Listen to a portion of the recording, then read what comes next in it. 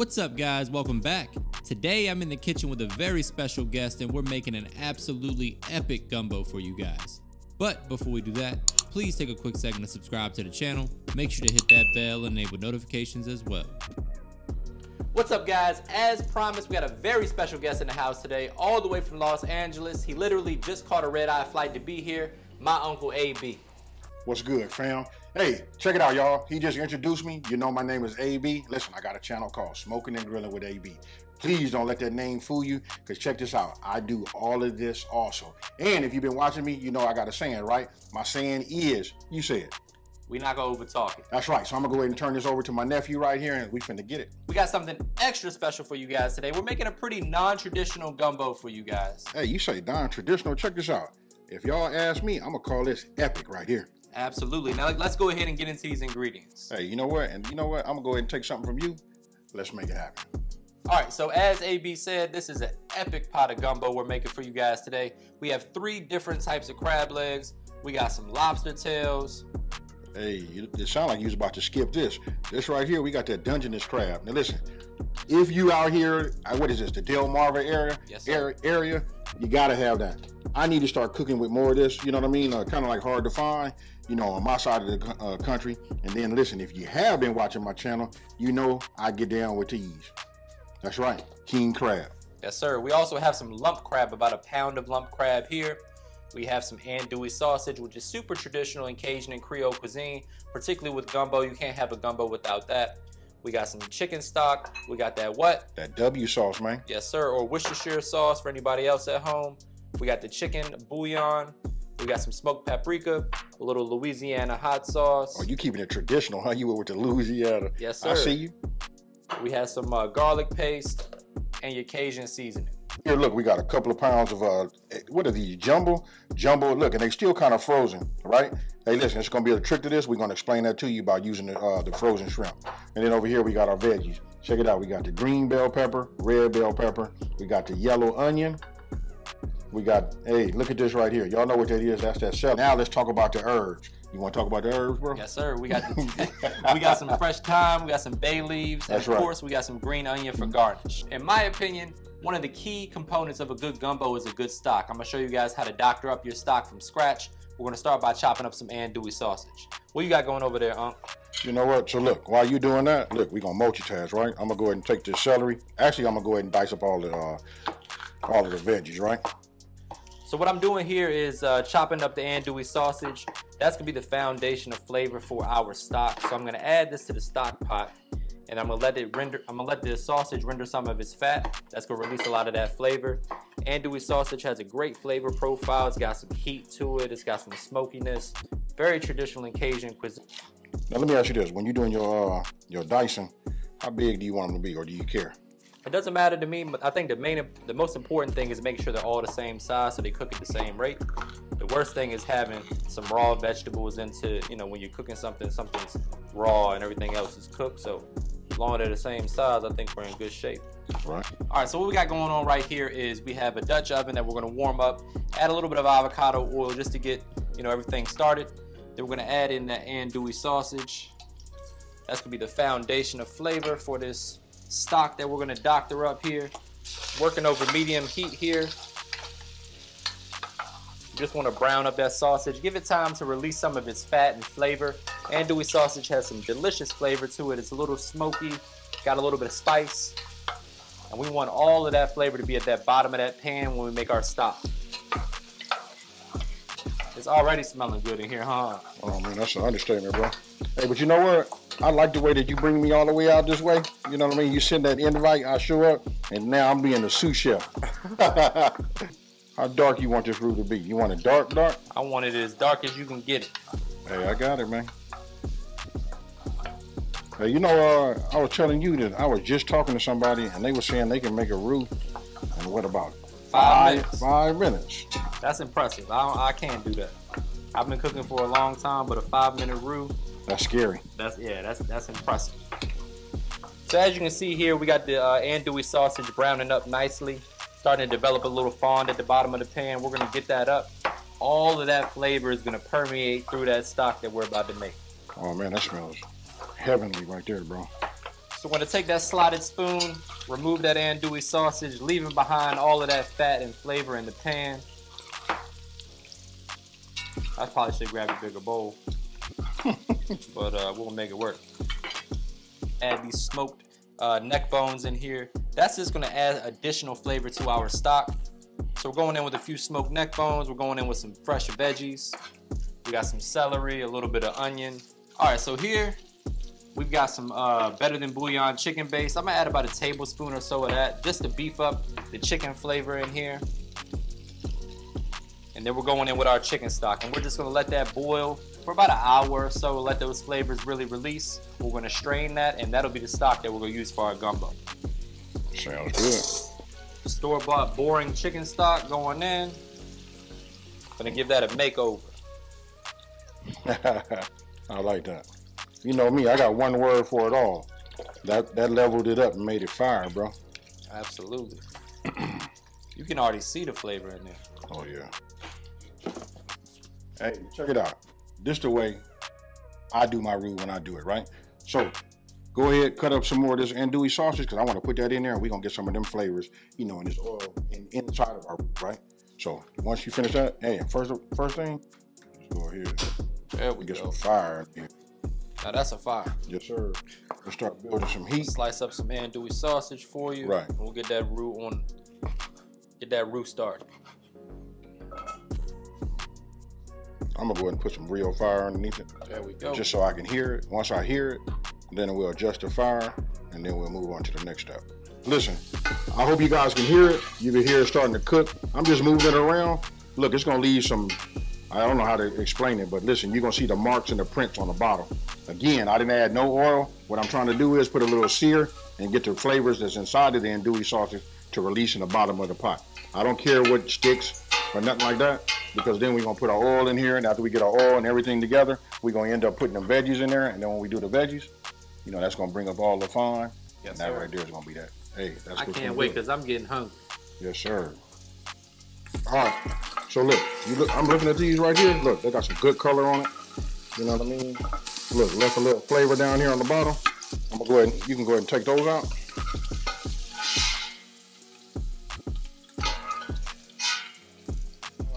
I'm gonna go ahead and add the oil. Using avocado oil for the high smoke point so the roux has less likely to burn. That's right. Okay. Hey, I like that. Because I don't want to say what I told you off camera. Right. Again, guys, for those of you that have never made a roux and you want to take the easier way or the easier approach, you can try the oven method. It takes a little bit longer, but much less likely that you're going to burn it. But we got some veterans in the house today, so we're going to cook it nice, hot, and fast. Nah, he say hot and fast. I'm going to go ahead. I'm going to try to rush the process, but it's not going to be fast. Like I said earlier, you know, we were talking about, we both seen someone that said they can do it in 5 minutes. Right. Do we want to do this in 5 minutes? We would like to, but for this video purpose, you know what I mean? That's the next trip when we just experiment, you know what I mean? Hey, super easy. So look, what you want to do is you want to heat up your oil, right? When you heat up your oil, you will look at it. When you look at the top, it look like it got like a little dust or wind blowing on it or whatever. Look, it'll start to shimmer. Then you know you got a little heat. Now, that was a cup and a half of that avocado oil. This right here is a cup and a half of all-purpose flour. Look, the oil's up to temp. I got a nice shimmer on the top. I'm gonna go ahead and take my flour. We're gonna get our spoon, and listen, everything in increments, right? This is a cup and a half of flour. We just wanna, you know what, let me do it this way. I'm right-handed. You wanna control this part right here. So listen, we just put a little bit in here like this, and I keep it moving. Hey, you know what, do me a favor, Matt. You go ahead, you stir, and I'm gonna go ahead and, you know, do this. You know, I'm right-handed, but this right here is key. We don't want to put too much in there, right? So this, and look, we don't want no lumps. So we just keep moving it around like that. Now I want you guys to take a look at that color. This is what you come up with in the very beginning as you start. It's more of that little tan, look like that Italian leather, you know? But we're gonna keep moving it, keep stirring it. And the real key is like having a decent heat, and then working that elbow and that wrist and that spoon as if it was like a machine. You know what? I don't like to stop it. You know, so. And the key is don't walk away from it. If you walk away from it, you will burn it. You gotta stay. This is something you gotta babysit for sure. All right, so I want you guys to come in here and take a look at this right here. You know what I mean? Look at this color right here. This is what you want to see. Now, this has been out there about 10 minutes at like a, man, I want to say this like a medium low heat. You can see it's got a little heat, little smoke coming up off of it. And listen, he made a point to me that he was talking about. You know what he was talking about, like why he doesn't do his this way?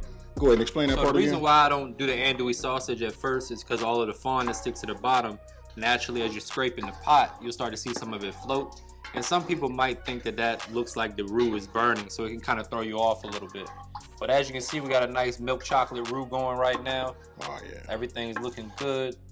Got some of that fond coming up off the bottom. I'm excited to eat. Hey, me too, bro. You want to talk about your mouth watering. Hey, but just when I see these kind of colors right here and see that smoke right there, that tell me this right here gonna be nice. So look, I'm gonna let it catch up. I know I say stir it, 100% of the time, but I like to stop. You see, I stop for a minute, let it get about 30 seconds under the heat, let it, catch up a little bit, and then I go back to stirring. That's how it browns up a little bit quicker. Yep. All right, while you finish up that, I'm gonna go ahead and strain this stock. Okay. And look, I'm gonna have them come on in there, zoom in here, and look at this one more time. I want you to see this color. This is where we want to stop it at, because listen, it's going to darken up once we put the veggies in. So go ahead, take a look at this, and tell me what you guys think about that right there. Now, let us know, what you think about this and the process. And if you do your own, let us know what your process is down in the comment section below. Oh, that yeah, right there? Got a good color right there. Yes, sir. Going in with the Trinity. Go ahead. You ready? Let's go. Now, guys, be super careful. Super. You don't want any of this to get on you. I don't know if they can see me that I jump back.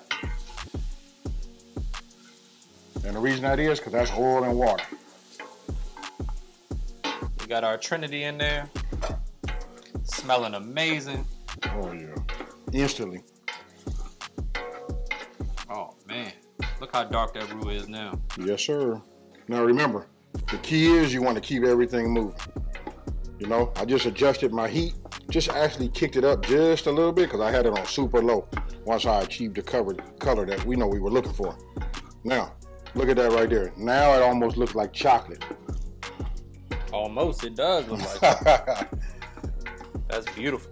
Yes, sir. That's a dark roux, people. Take a look at this stock, guys. You can't get a stock this color at the grocery store. That's why we doctor it up a little bit, increase the flavor, elevate everything. Take it to the next level. Go with sausage first. Going in with that andouille sausage. There we go. Give that a good mix, and then we'll go on with this homemade chicken stock. Nothing sticking down to the bottom. Perfect. Real nice. I'm just gonna let my almost like you've done this before. Almost. I might have. Going in with that chicken stock. There you go. There we go. Oh yeah. And look. Once you put that stock in there, you run this across the bottom of there. Nah, it's just nice and smooth, man. Everything doesn't come up off the bottom now. And to add a little bit more liquid, you can add a cup or two of water just to dilute things a little bit, give us some more. Right. Some of that's going to cook off as it simmers also. So, all right, so we got the gumbo going right now. We're going to go in with 3 bay leaves, just to start infusing a little bit more flavor in there. Then we're going to add in our seafood here in just a minute. So we're going to break out the big boy and cut these lobster tails right in half. They were already kind of pre-cut from the butcher. We got these from Wegmans, so shout out to him. Thank you for making my life a little bit easier. And cut these in half and just pop them right into the gumbo just like that. So everybody that gets a bowl gets a half of a lobster tail. Hey, you know what? And I tell everybody, look, you want to do this because you're going to have somebody that's going to want to come and they're going to try to take the whole thing. This way you can ensure that at least 8 people got a piece of the some lobster tail. Because I'll be the one to come over and grab the whole lobster tail. Now, look, we just tasted this, right? We know we got a great base.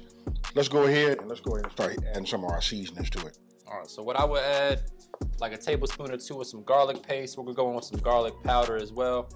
Beef up the garlic flavor a little bit. And I'm not gonna lie. You know what? I know we give measurements, but really you want to taste this, and as you taste it, you can just adjust it right there. You know what I mean? Like absolutely. 2 tablespoons. When you taste it, you're like, I might need a little extra. Yep. You know what I mean? Then you go from there. That's a great point. You want to taste as you go. Make sure that you adjust the seasoning to your preference. For those of you that are trying to follow along, we do have the full recipe, ingredients, and the directions in the description box below. Here's your good friend. Ooh-wee. You know me. Hey, I got to use that W sauce, y'all. All right. So for me, I'm gonna put about a tablespoon in here. You know, just see where we at right here. Go ahead and get this rice boiling. That's right, man. It's coming together. Look, when you this far along, you're almost done. You know? Hey, so I know he gonna want to put this, he got that hot sauce ready. You got to have it like just a little bit of a bite in there. How much do you think I should put in there? That andouille sausage got some spice, so I would say maybe a tablespoon. All right. Just shake it till your wrist hurt. Hey, I'm gonna hold that right there. I'm trying to eat some of this. All right. I'm gonna go in with a little bit of that smoked paprika.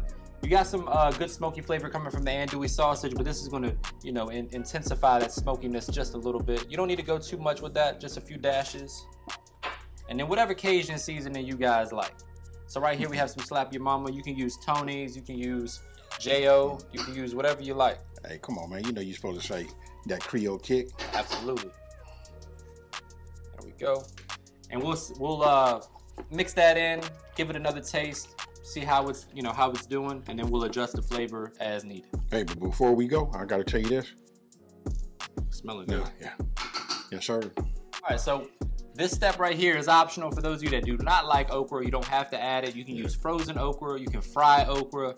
You can put it in there, just chop it up. Hey, but right, you know what? Frying. Tell them what frying do when you fry. Frying keeps it from getting too slimy. Some people don't like the slimy texture of okra. I actually like okra. So we're going in with about 1.5 cups of chopped okra here. Again, it's optional, guys. If you don't like it, you don't have to add it. But the flavor is getting great. Tastes good. We're about to start adding the seafood. We got us a nice pot of gumbo going. Oh yeah. You know what? You can tell. Look, the thickness. Even before we put the okra in here, look at that. Oh yeah.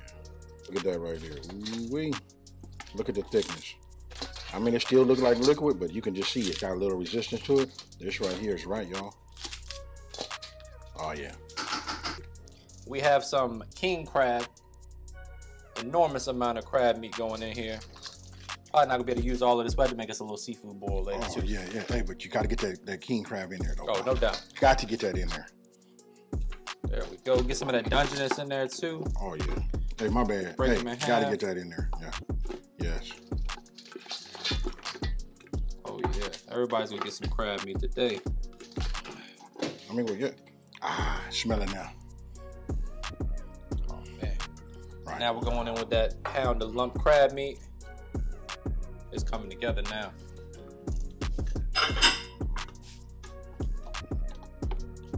And these lobster tails. And we got to get that shrimp. Yep. We'll throw the shrimp in there last. All right. So as you can see, the gumbo is coming together beautifully. When you start to see those lobster tails curl up like that, that indicates that they're just about done cooking, which means it's perfect time to go ahead and add in these shrimp. Now, I know people in the comments gonna say you should take the tails off, but we got to give you guys something to talk about in the comments. You can take the tails off if you want, or you can leave them on there. Either way, I like to think of them as a little handle, dip in the gumbo, bite it right off. Hey, look, earlier I said we're gonna tell them why we use frozen.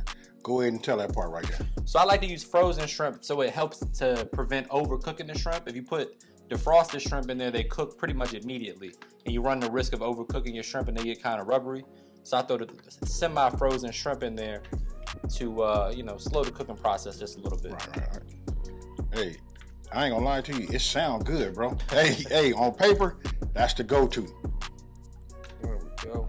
There we go. Once I see it come back to a boil, I'm gonna cut everything off, and then we're gonna go ahead and yeah. This is starting to look like a gumbo. Yes, sir. The lobster tails are done. They've curled up beautifully.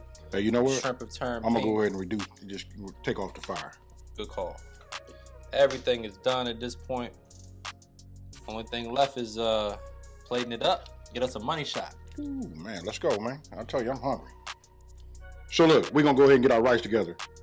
I like to use these little small bowls, and I like to use some kind of like any kind of canola spray, like Pam. This is vegetable oil. This is good too.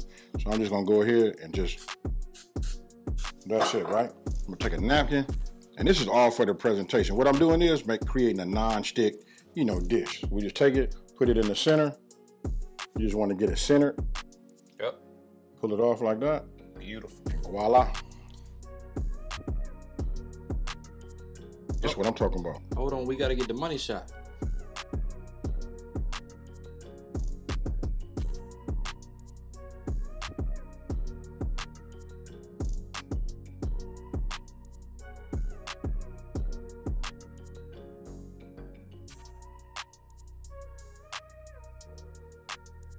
All right, guys, we're gonna wrap this up. It's smelling great in here. I'm ready to eat this bowl of gumbo. I hope you enjoyed it. If you did, make sure you hit that subscribe button, leave us a comment, make sure you give us a thumbs up.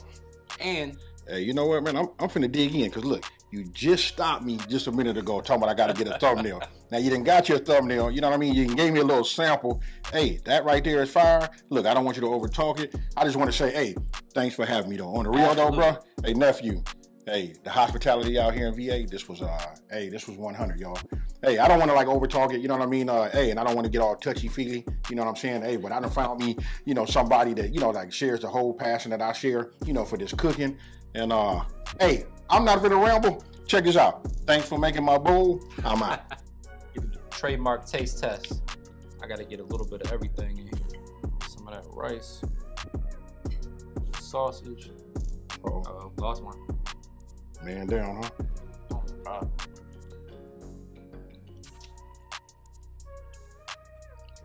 That's it. Let me show you how we do it on the West Coast.